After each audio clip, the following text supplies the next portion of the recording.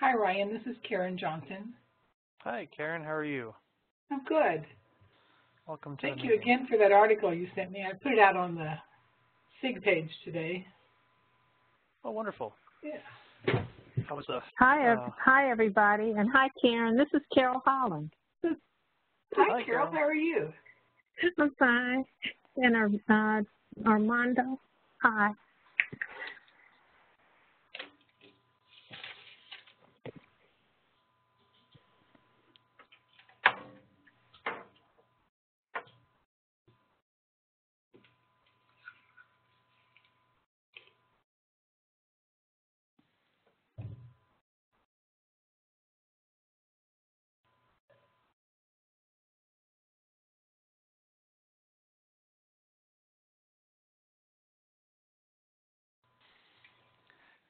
Karen, just because we have a little bit of time, I'm curious about your connection with phenomenology.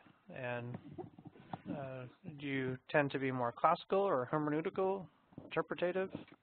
Um, I think we might need to make a point in some of our meetings that although we're leading these different groups, we're not necessarily experts. And I really consider myself more a student of phenomenology than I do an expert. I have a lot of students who try to do that design for their dissertations. Many of them, I got involved a few years ago because many students were coming back from residencies, changing whatever they had gone with, when they came back because somebody there told them they thought their study was phenomenological, and often they weren't. So I had to do a lot of reading and a lot of finding the resources, and most of the students I've worked with have done hermeneutical research as opposed to classical, although I do have one now trying to do a classical. But I'm still very much a student myself. So Gotcha. I'm interested in finding whatever anybody has to share. And I thought the article that you shared this week was just really excellent. Yeah, thank you. That was one of our fellows from a prior year, and had completed a phenomenological study. And I didn't even remember that he had done the study using phenomenology. Yeah. And I believe it was more of a hermeneutical phenomenology. I scanned the article, but Yeah, I'm trying to remember. He even stated which it was. I don't think he did, but based on the way he went about it, I would say it was probably more hermeneutical. yeah. I've only had one student of mine, one doctoral student, actually complete a classical phenomenology study, and it's tougher to stick by those rigid guidelines and bracketing and epochet Right. and all that. Yes, I agree. And you have to also be coming from a very particular worldview, I think. That this was in a psychology program, so that Right. made for some interesting discussions, though, that's for sure. I can imagine. And in truth, I find that many of our students probably don't have the educational background to do a phenom study. They don't often know what their worldview is. Mm-hmm. And they need to do so much reading and reflecting and thinking critically that they're not necessarily used to doing. But that for most of our students, or for many of my students, that's a really hard design for them. Mm-hmm. Yeah. Yeah.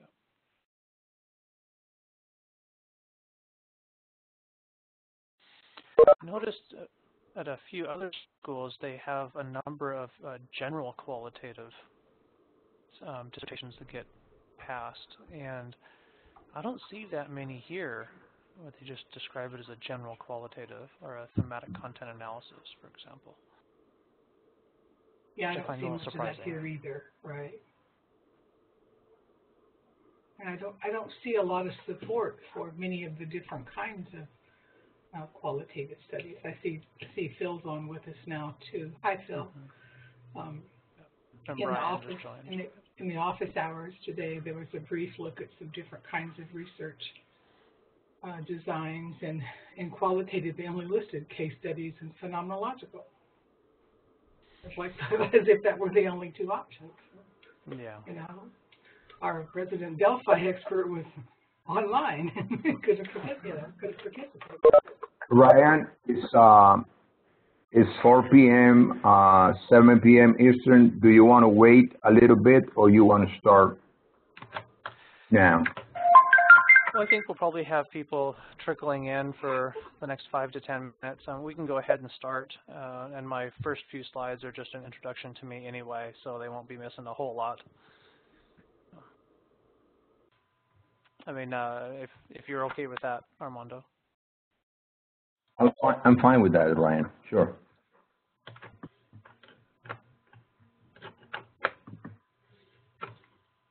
Did you want to do intros, or you mentioned starting off with some introduction or something?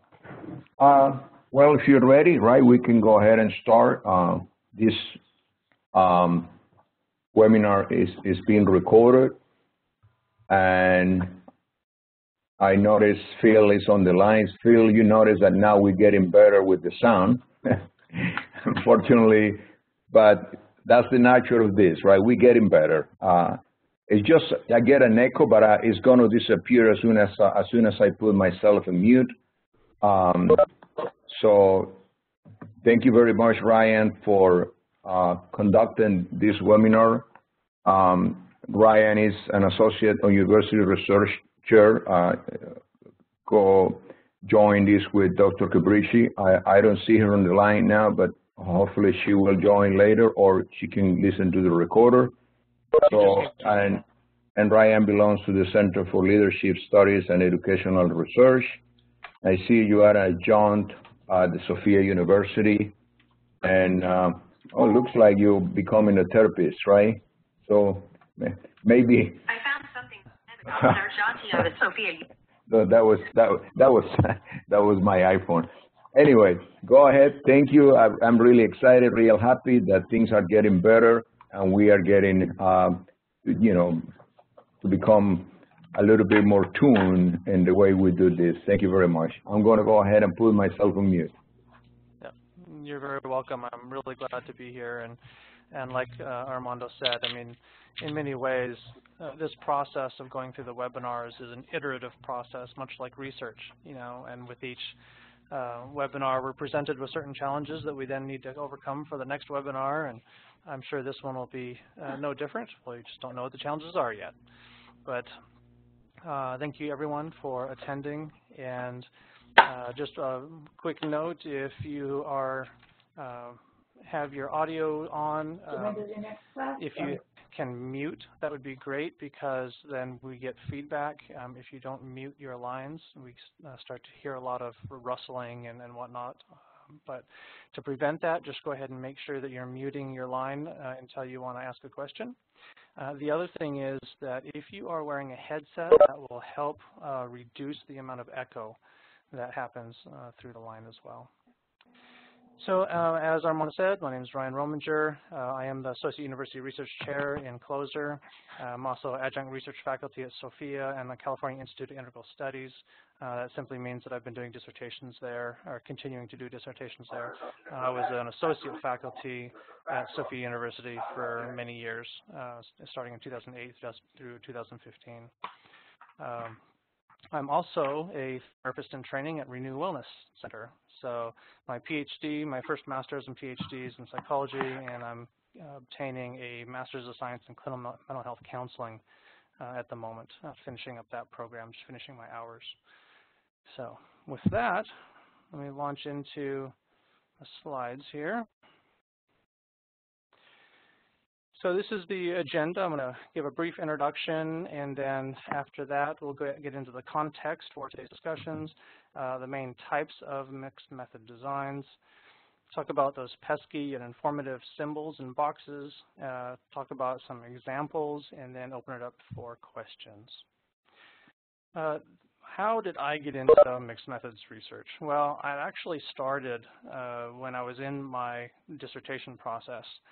And I had the good fortune of working with Rosemary Anderson and William Broad, who are two methodologists that have written texts about methodology and especially different types of transformational and transpersonal research methods.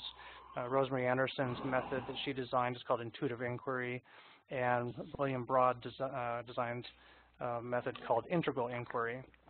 But because of having two methodologists around, I was inspired to dive into research methods myself and try and figure out a unique way to address the topic that I had in my dissertation.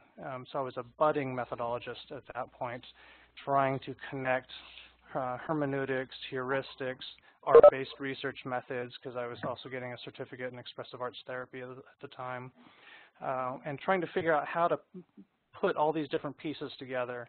And I ended up with essentially a mixed methods design with an intuitive inquiry overlay and art-based inquiry overlay, and had a pre-test, post-test set of surveys that I collected data on. I conducted interviews, individual interviews and group-based interviews with all my participants. I ended up running groups for 5 weeks, and that was the intervention between the pre-test and the post-test. And so I had the surveys, the interviews, and I also collected all of the artwork that the participants created and did a kind of a content thematic analysis based on the imagery in the art, and then had 3 different resonance panels, which is an intuitive inquiry piece. It's similar to a focus group. Essentially 3 different focus groups, one of art-based research therapists, or art therapists, another one of spiritual directors, and a third of, I forget what the other one was. But anyway, I had those 3 focus groups looked at the art to see what themes they found within the art, and then I combined those and looked at what the correlation was between what they found, what I found, what was coming through in the interviews, and what was coming through in the surveys. So at that point was the synthesis of the different types of methods. And that really got me excited. From that point on, I was sold on mixed methods and trying out all these different types of methods. That landed me several years later in a position working with Sage Publications on the Methods in Research project. So if you go into our databases, you'll notice that you can click on the link, Methods in Research, and pull up a lot of different articles on research methods, whether it's phenomenology or heuristics, hermeneutics. And I was one of the reviewers on that project, and was very fortunate to see a lot of that come through and provide feedback on those. I've also graduated about 20 dissertation students at this point, using a variety of methods, from mixed methods, qualitative and quantitative. So that's a bit of my background. I am currently using mixed methods design, a sequential design, for a study right now, and it's an exploratory study, qualitative first and then quantitative.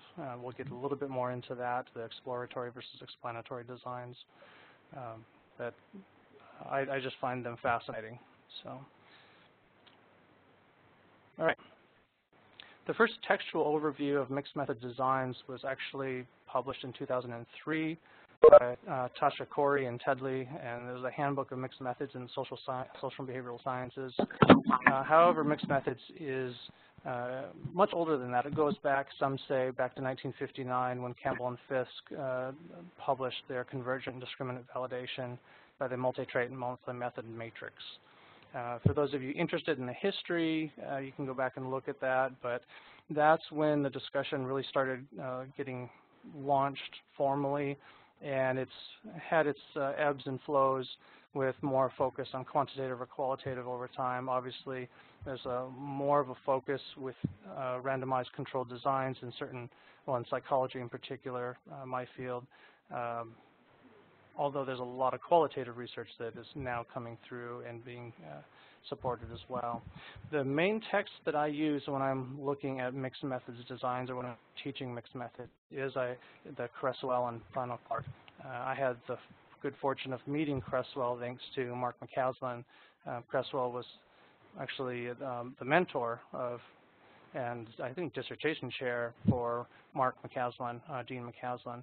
And he brought, when we were at Sophia University, brought John Creswell up to the university, and we got to meet Creswell and hear him present on mixed methods. But I like his texts, and the way he describes it is very clearly laid out if you're going to use it with students. Here are some of the texts, the two on the right, the purple and the white one, Designing and Conducting Mixed Methods Research. That's the first and second edition. There is a third edition that is out now. It's of 2017. I just don't have it, so it's not up there.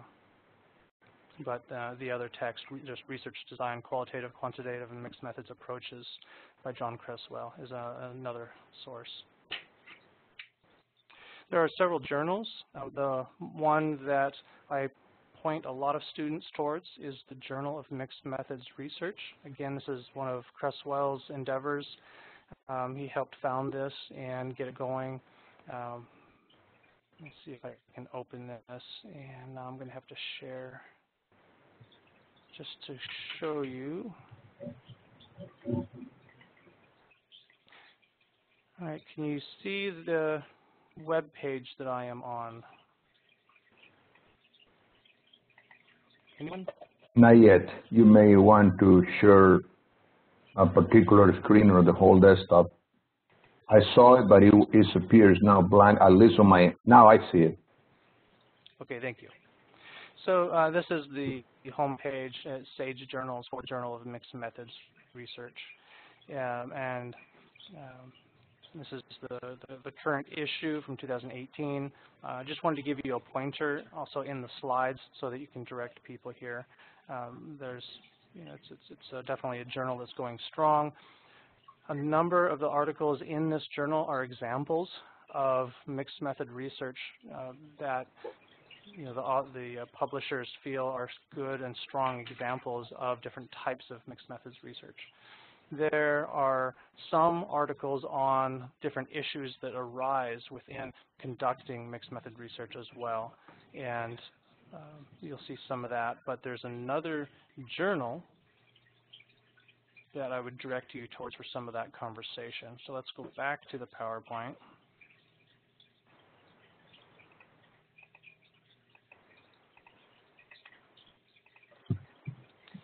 And here's the International Journal of Social Research Methodology. And within this journal, not only do you find, you know, just a lot of different types of research methods, but you find discussions of how to execute mixed methods research.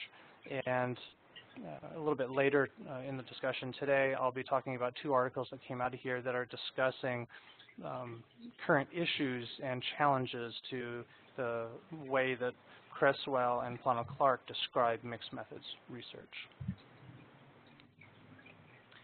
Is everybody able to see this page from Taylor and Francis on social research methodology?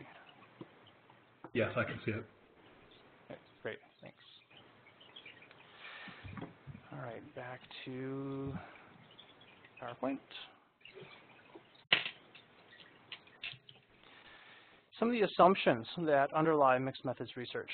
It often comes from a philosophical foundation of pragmatism, that the method that gets the data that you want, that answers the questions that you're looking for, is what you use, very utilitarian in that way.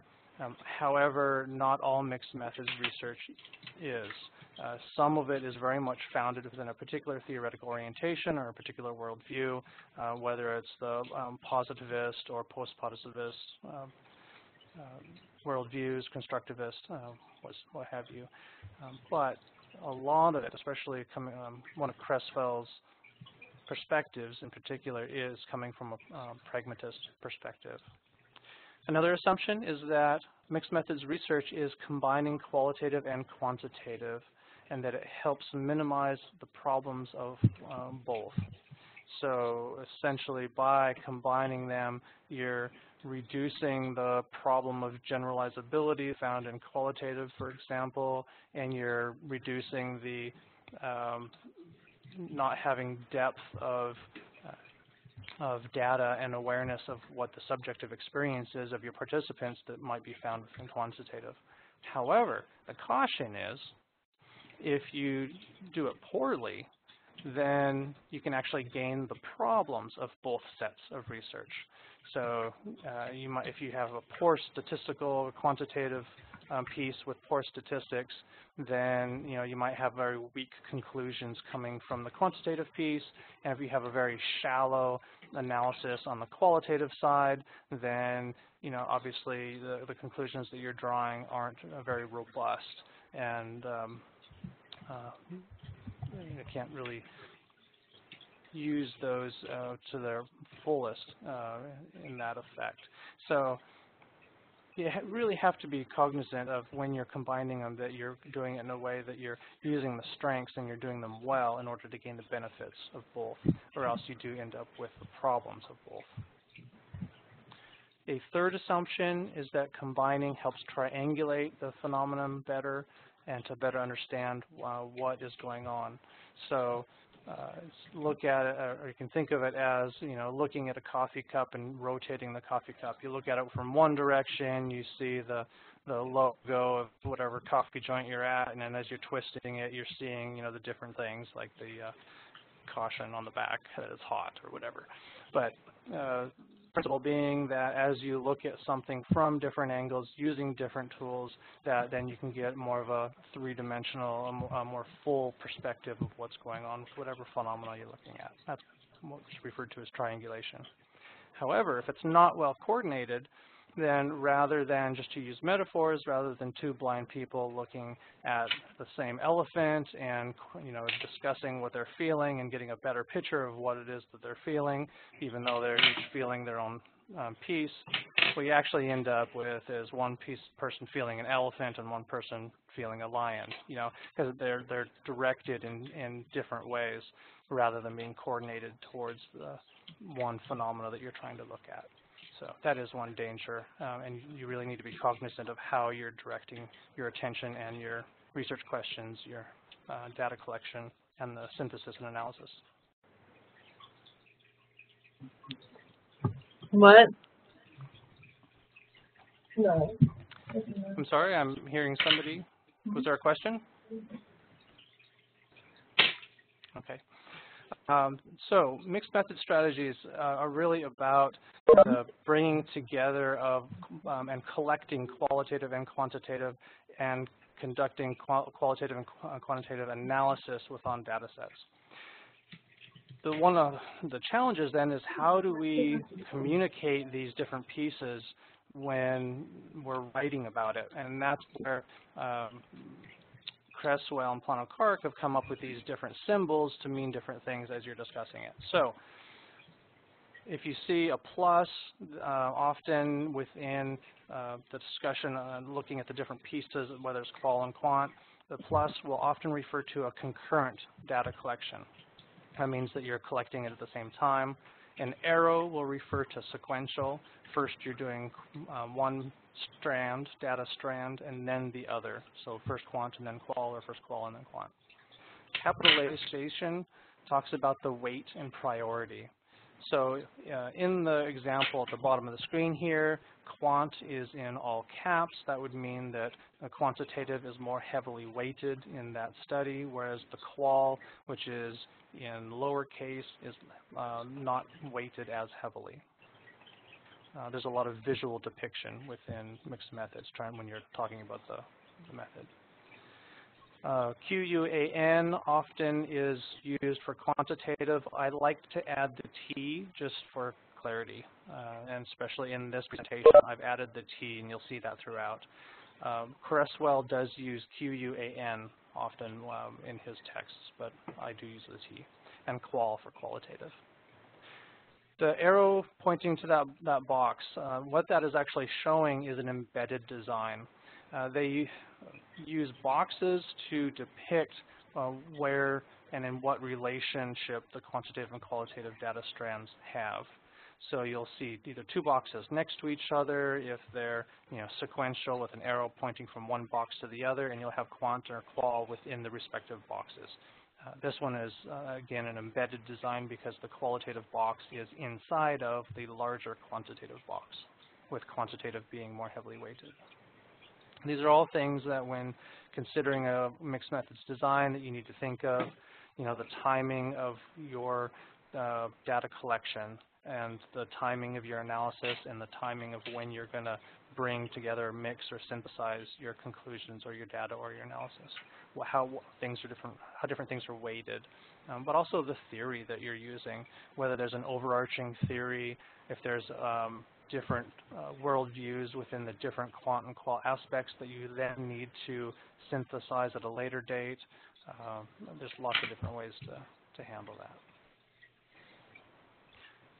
The main strategies or models within mixed methods, you have sequential mixed methods, which again are one strand happening and then the other, as depicted at the bottom there, the quan-qual or the qual-quant.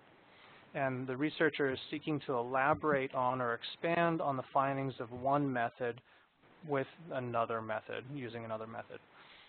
The page numbers, by the way, are from the blue book above. Let me go back here. The second edition of the Designing Conducted Mixed Methods Research.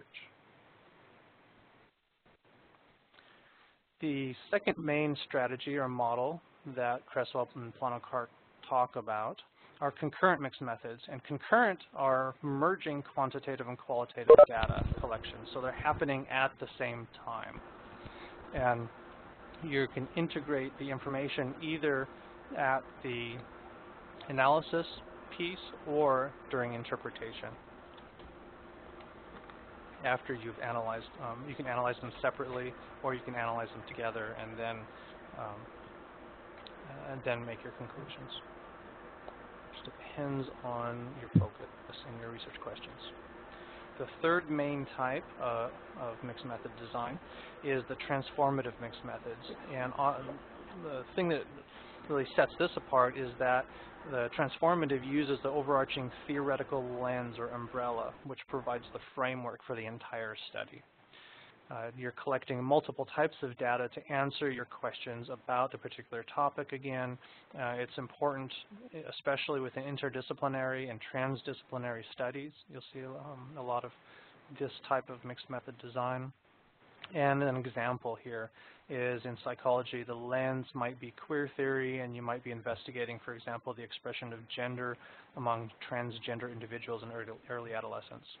So queer theory being the overarching umbrella, the theoretical lens, and then collecting qualitative and quantitative data from transgender adolescents or adults who then reflect back on adolescence and gender expression. So research questions are kind of unique within mixed methods. When you're dealing with just one type of research, like quantitative, the research question is framed in a particular way that often you're integrating in hypotheses and null hypothesis. In qualitative research, you might be asking questions about, what is the lived experience of, what's the nature of.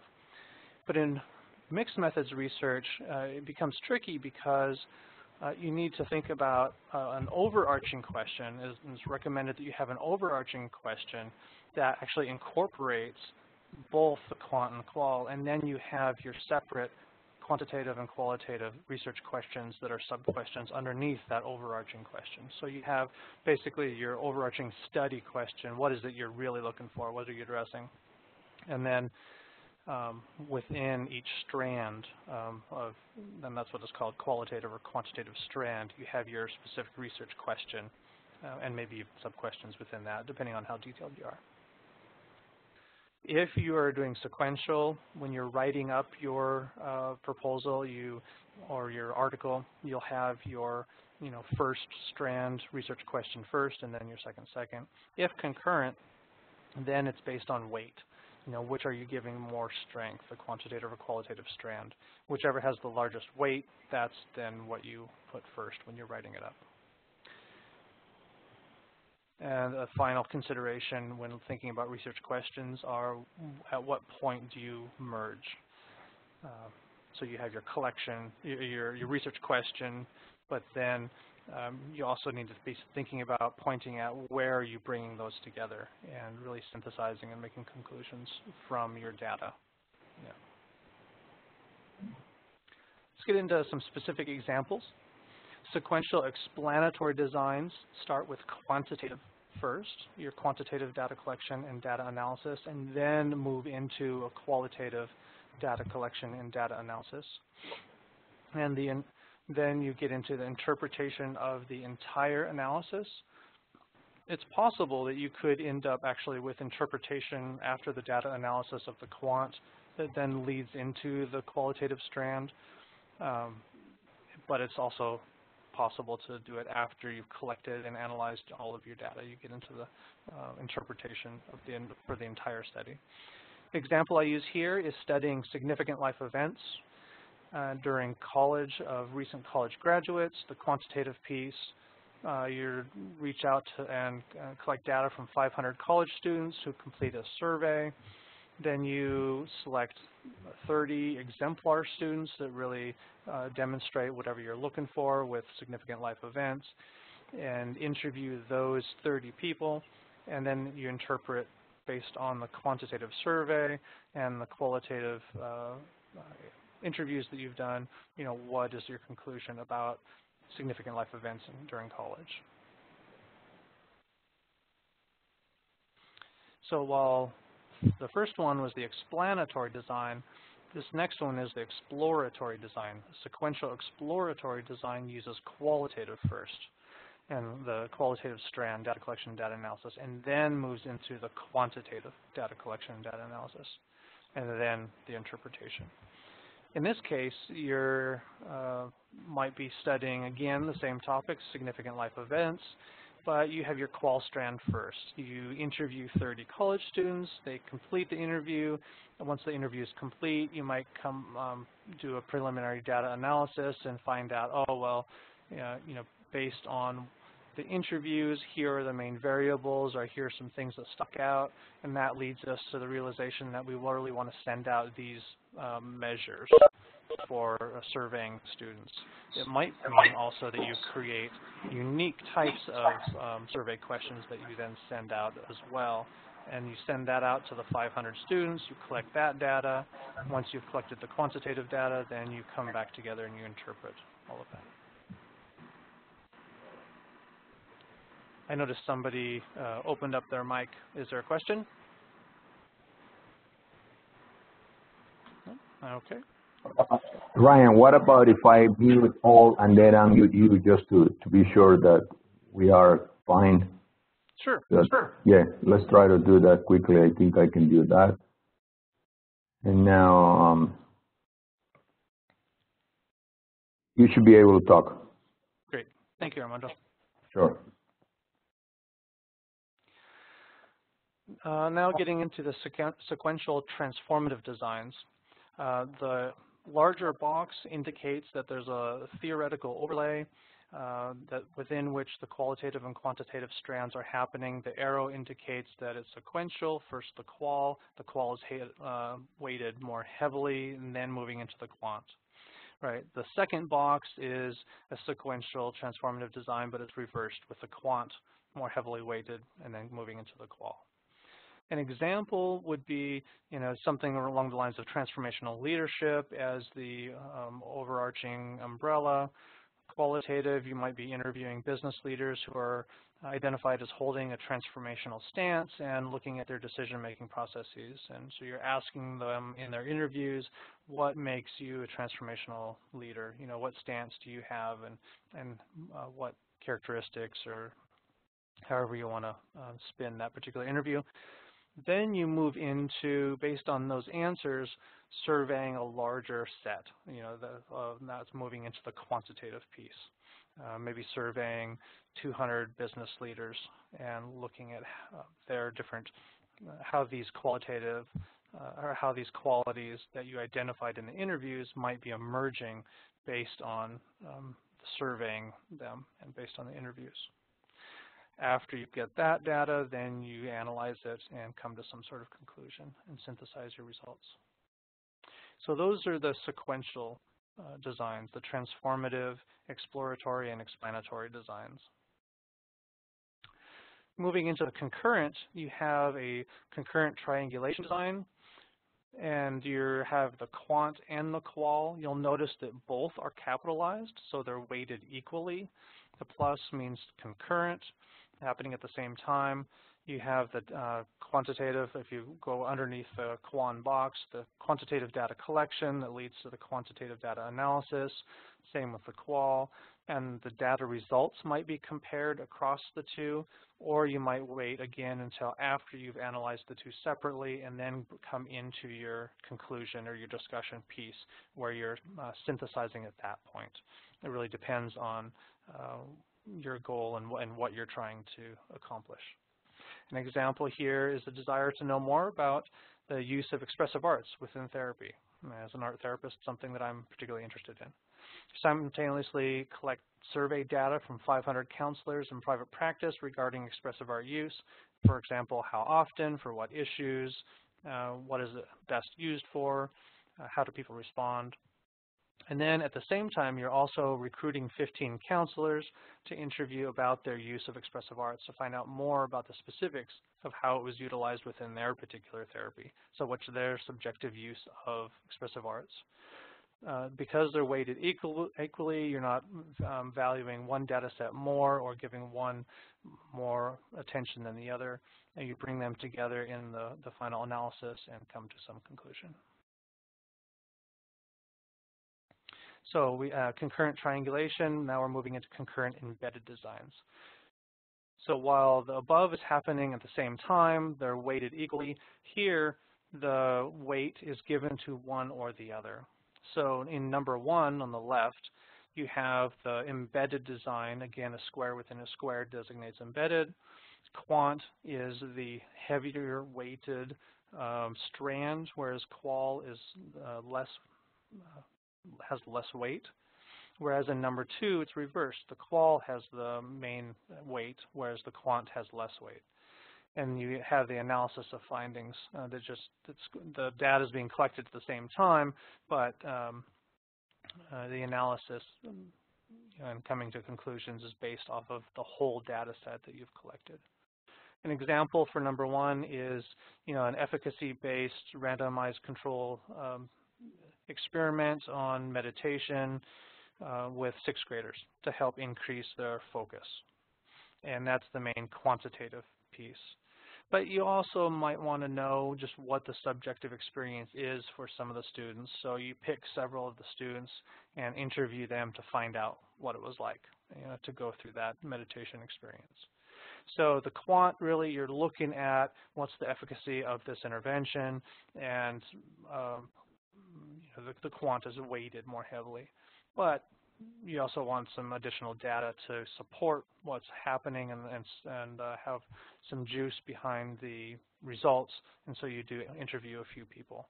Now, who you interview, again, is another question. You could interview a broad range, whether it's some that did really poor and some that did really well, and look at the entire range. Or you could pick 6 people that did really well as exemplars that stand out. It really, again, depends on what you want to show.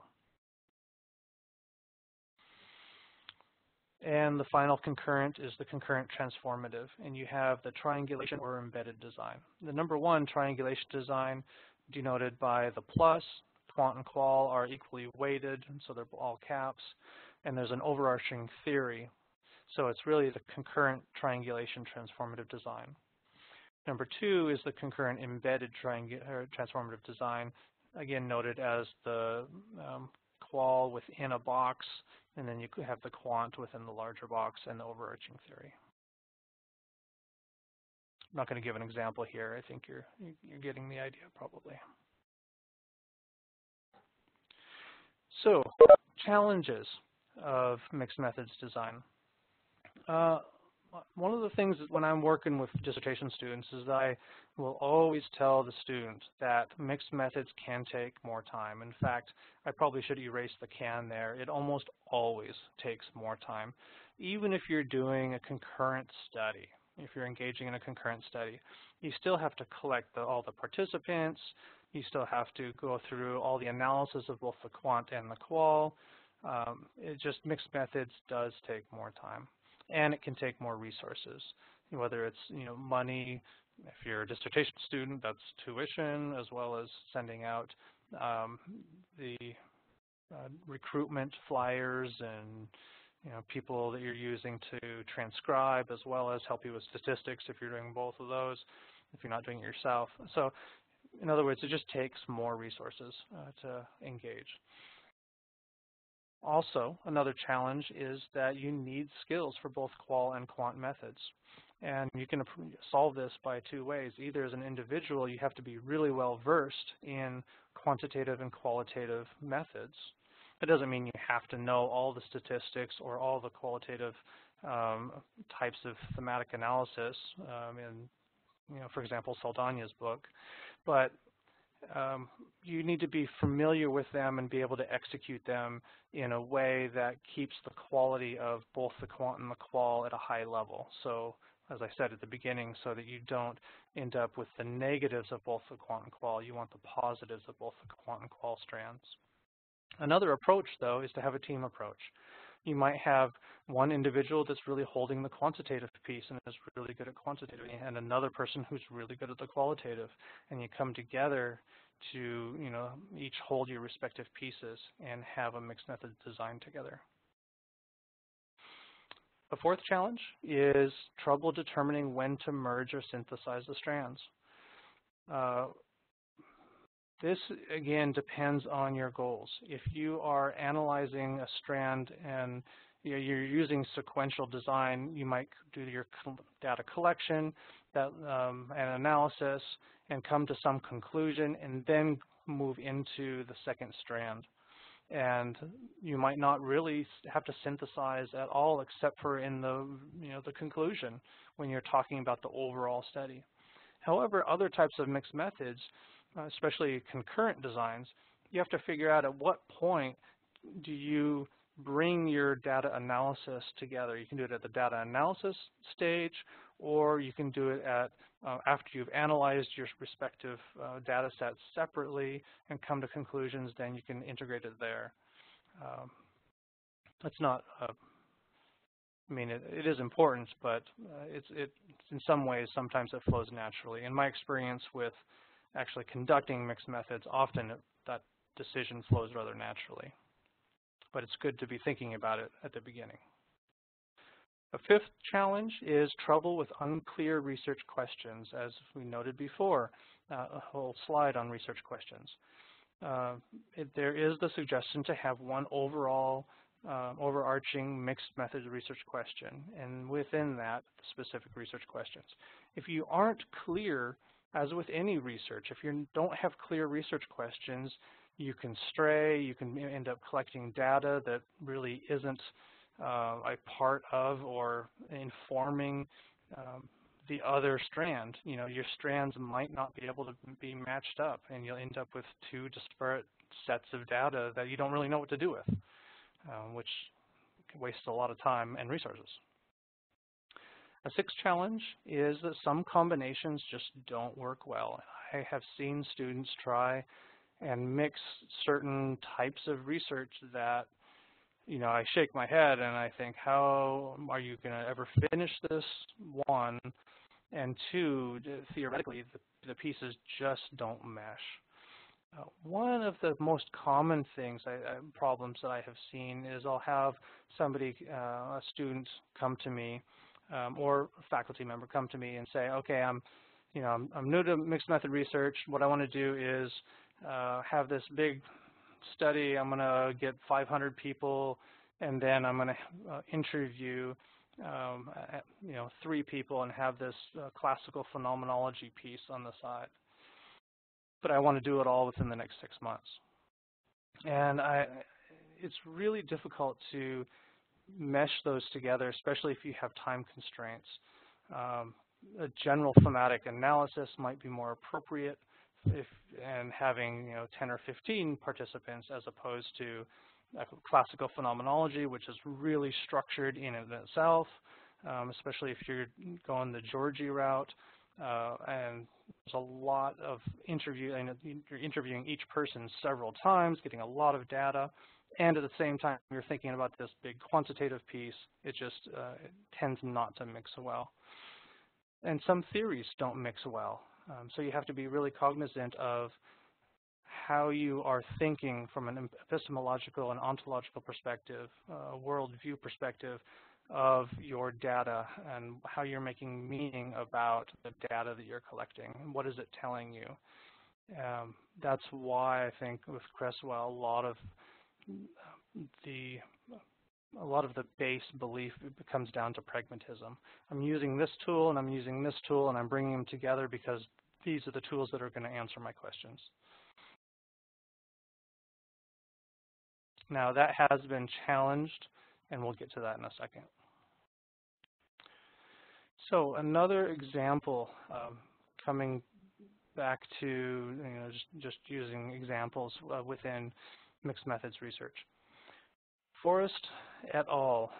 Conducted a study and published 2013 called Training Directors' Perceptions of Faculty Behaviors when Dealing with Trainee Competence Problems, a mixed method pilot study. And I want to give a shout out to Dr. Cabrici here, because she sent this article to me and brought it to my awareness about a week ago. This study was a very interesting mixed method study because of the qualitative strand for me. It's one that I hadn't seen before very often. So their quantitative strand was the collecting descriptive data as well as sending out a survey to 400 and some faculty trainers, training directors. Then they also interviewed a number of folks, but the interview, the qualitative section, they said, Forrest et al. Said, was really based on this grounded theory perspective.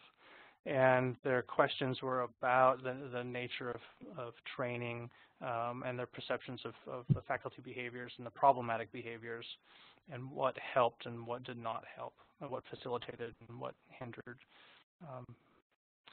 So this study was a sequential explanatory model with a strong theoretical overlay, grounded theory and constructivism. If you go and read this article, it's laid out really well for a mixed method article. And if you're going to emulate something, you want to look at it because they're very clear about their theoretical orientation, how they're thinking about their data strands, how they're bringing them together, and how theory really plays into their data and their analysis. The thing that I thought was interesting was that they relegated the grounded theory only to the qualitative interview piece, whereas for me, because of the conclusions they were making and the generation of theory that they were trying to do, I felt like the article was actually, the whole thing was embedded in grounded theory, even the quantitative piece. So I almost would have put the grounded theory as a top layer theory under which they were asking these basic research questions.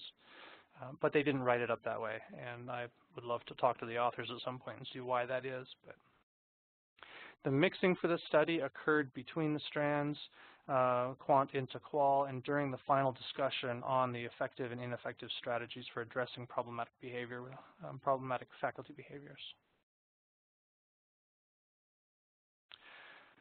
Additional issues that are coming up within mixed methods designs, things that are being discussed right now. Hess and Bieber wrote an article on the problems and prospects of teaching mixed methods designs, and this is in that second journal I was mentioning, the International Journal of Social Research Methodology. And this author proposes that many mixed methods teachers actually aren't really well versed in quantitative or qualitative, and Hess Bieber proposes that when teaching mixed methods, you do it as a team. You have a team method, somebody who's really well versed in quant and somebody who's really well versed in qualitative, and they come in and they co-teach it. That's this discussion that Hess and Bieber are having. A very interesting article. Another article right now, just published in 2018 by Fox and Aldred, is a challenge to the Creswell and Plano-Clark's discussion of pragmatism. And they are coming from a new materialism perspective, which is a relational materialism, is how they describe it, and saying that it might be more appropriate in some cases to move away from a pragmatic standpoint or view and into more of a sequential new materialist view. So for those of you interested in kind of philosophy of research, I'd direct you to that discussion. There's a lot of different discussions that are happening within mixed methods research. Another one that I didn't include here was on triangulation and different perspectives on how to triangulate and problems that come up during triangulation. This goes back to the earlier discussion I had about two people feeling the same elephant, or one person feeling an elephant and one person feeling a lion. If you're not really clear about how you've structured your research, then how do you know that you're actually looking at or triangulating the same phenomena? You might actually be looking at two separate phenomena if you weren't really clear and conscious about how you were doing it. I would direct all of you to Mixed Methods on the Hub, the Research Hub, in our research community. So if you go to the Hub and click on Research Community, then go to the Special Interest Group. Our SIG is the Research Methods SIG, and you can go to the Mixed Methods page or click on that link, which will take you right to the methodology group. There's lots of other great pages there on all the different types of research methods. We also have a blog. There's been a few blog posts in there, and hopefully we'll get some more and discuss different aspects of methodology. If you do have questions, feel free to go there and start a blog or ask questions that are on a blog. One of the blogs that I posted was on the use of focus groups within mixed methods designs. So for those of you interested in combining focus groups in mixed methods, you can go read that blog post. And our next webinar, now that I'm coming to the conclusion of this one, just to give a shout out to Brian Sloboda. Dr. Sloboda is the University Research Chair for the Center for Management and Entrepreneurship. He is going to be presenting on May 10th, Quantitative Experimental Designs. So I know that I'm going to be there. I'm interested in and looking forward to hearing Dr. Sloboda talk on quantitative experimental designs. With that, what questions do we have today? Remember to unmute the phone. I mean the phones, please. The microphone. Hi, this is Karen Johnson. Hi, Karen. When students are attempting to do a mixed methods dissertation at U of P, how important is it, in your opinion, for them to identify specific qualitative design and a specific quantitative design? I see lots of proposals coming to like my URM classes where they're just talking about a quantitative strand and a qualitative strand and not really defining a design within those two approaches.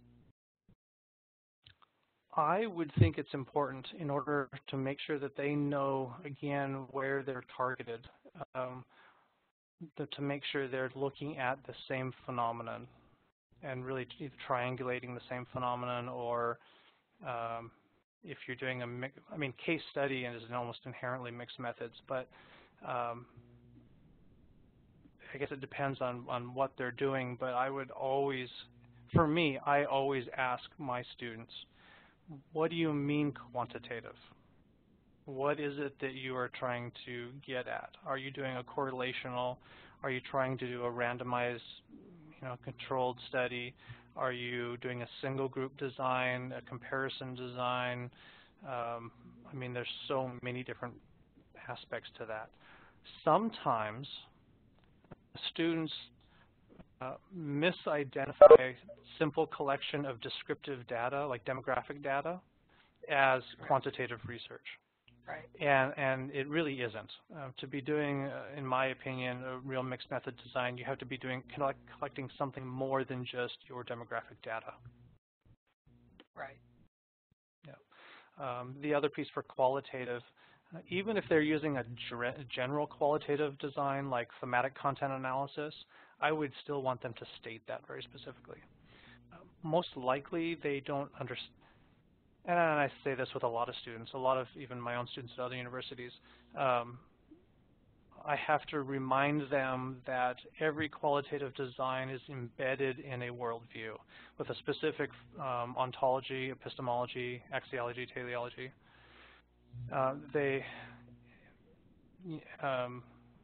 You know, using narrative, for example, if they're using narrative research as their qualitative strand, that's a constructivist approach, and they have to understand what it means to be to say that your information is constructed, your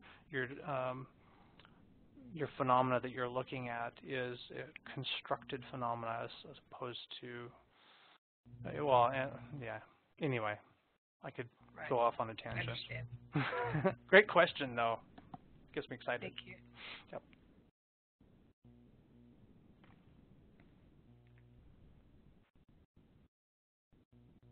Other questions? Comments? Sharing your own experiences? Just wanted to quickly thank you for the presentation, Ryan. Excuse me. Just wanted to thank you for the presentation. You did a great job. Thanks. Thank you, Brian. Yep. Appreciate it.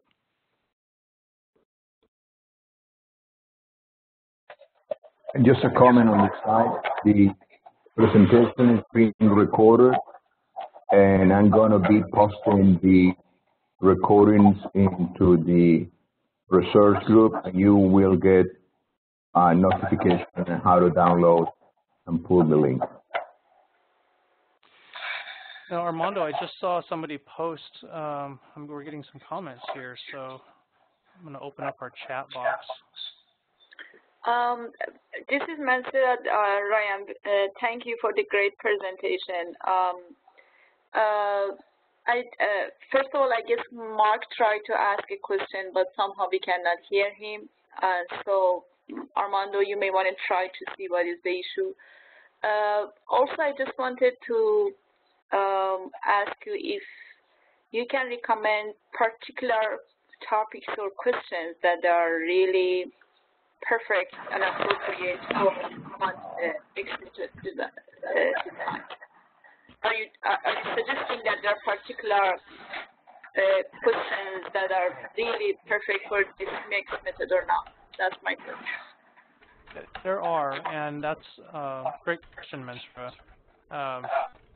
That actually has it's a longer discussion, which I would point you back toward the Designing and Conducting Mixed Methods Research by Clark. They have one or two chapters specifically on that, selecting a topic. I think that if you are looking at something like, what's the lived experience of watching a sunset? That's not a mixed methods question. So that you're looking at something like phenomenology. When you have a broader question, it's easier to think about integrating qualitative and quantitative strands. You know, a larger type of if that makes sense. I mean, without really getting into the lengthy discussion that Cresswell goes into. Yes. I just wanted, I mean, that's a general recommendation, which is good, particularly for, I guess, students or novice researcher. If they want to consider using mixed method, you're saying that they need to make sure that it's broad enough. Yes, exactly. And that their quantitative strand isn't just collecting the demographic data. Right. That doesn't really count. Yeah, Can you see the chat, Ryan? Can you see the chat? There is a question on data using database. Can you see that? Yes. Yeah, I was going to do that next. Thanks. So, does that answer your question, Mansura? Yeah. Thank you. Yep, you're welcome. So Paula Miller posted, can you use a database from previous for the quantitative part? Yes. So you can use archival data as your quantitative strand, which, maybe big data analysis. You could incorporate big data analysis as one piece of your quantitative strand, and then have a focus group or a Delphi group, and then you might interview 4 or 5 or 10 or 15 people about a particular topic related to whatever your question is.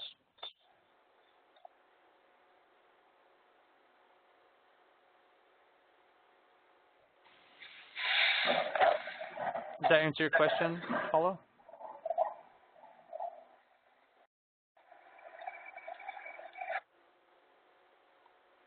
Great, she texted yes. Thank you. Hello, can you hear me? I have a question. This is Mary Lynn. Hi, Mary.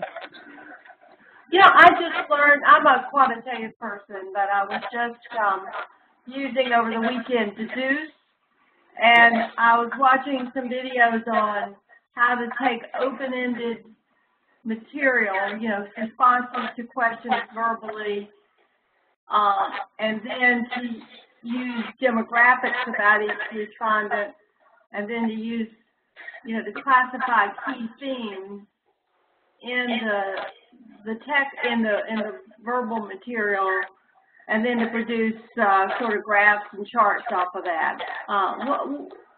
That's somewhere between quantitative and qualitative, right? Or is it more qualitative descriptive? Yeah, and we're getting a lot of echo. If we could have, I don't know, Armando, if yours line is on, if we could shut that off. But yes, Mary, the Deduce is great for you making those graphs that use the descriptive piece, and you can separate out, for example, what are all the themes that males versus females, or that this group versus that group had, and what's the kind of relationship. And but Deduce also uses things like crosstabs and different things. Deduce, we actually have a presentation coming up on May 17th that the Research Methods SIG is hosting. Eli Lieber, one of the creators of Deduce, is going to come in and talk to the faculty. So it'll be this same type of webinar format, but Eli will be the one talking and presenting Deduce and everything you can do with Deduce. But yes, yeah, he's got some great videos online. Yes, he does. At UCLA. Yep. And yeah, I would say that's more of a qualitative study, but using the descriptives, the demographics to look at the relationship between the different groups. I don't know if I would call it a true mixed method design, and here's why. In Chapter 9 of the Designing and Conducting Mixed Methods Research, Cresswell and Plano-Clark talk about misnomers and different definitions of mixed methods research. It really does come down to how you're defining your mixed methods research, because people do define it slightly differently. Those two define mixed methods research as collecting both quantitative and qualitative data and analyzing qualitative and quantitative data. Now, he does say in that chapter that there is a position that says you can have your qualitative data set that you then analyze in both a quantitative and qualitative way. Like content analysis, for example, often will quantify certain aspects of the qualitative data. So if you're doing a content analysis and then you're maybe doing a hermeneutical analysis, those would be two different types of a quantitative and a qualitative analysis of the same qualitative data set strand, if that makes sense. So again, it comes down to how you're defining mixed methods. Interesting. Content analysis, I guess I don't know enough about it. I was sort of thinking it was like Deduce, or it's like using big data to go through streams of text to come up with clustering of themes. Well, Am I wrong on that? There's different types of content analysis. There was actually a presentation a couple weeks ago on content analysis, which was a great presentation. I would recommend that you go back and look at that. There's qualitative and quantitative aspects of content analysis. And Eric Bean and Karen, I believe, were the two that were presenting on that. Or, no, Karen? No, who was the other? Liz? Eric yeah, Bean I'm sorry I missed that. I'll look for the recording, yeah. Yeah, so that is saved on the research methodology site. So. But you are right that those are aspects of content analysis along with other types of analysis.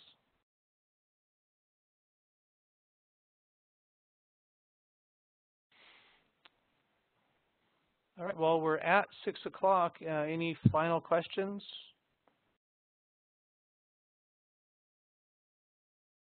Well, 6 o'clock my time, 5 o'clock Pacific. Well, thank you, everybody, for joining me this evening and listening, and we really appreciate you taking your time. This will be up online if you want to go back or send students to it, just so they have an orientation. Resources are also listed on the pages, whether it's Mixed Methods page within the Research Methodology SIG or one of the other methods. There's lots of resources there. So look forward to seeing you all at the next webinar. All right, thank you, everybody.